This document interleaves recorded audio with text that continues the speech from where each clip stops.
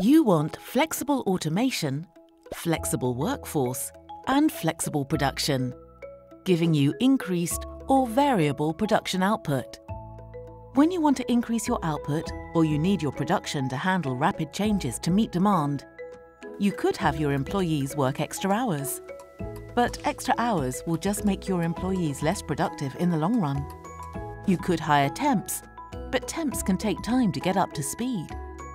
Instead, add a cobot.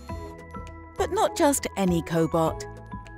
Adding universal robots makes your workforce flexible. A flexible workforce allows you to meet rapid changes and increase demand. Use the cobot as a multi-tool and move it around the production line depending on your needs.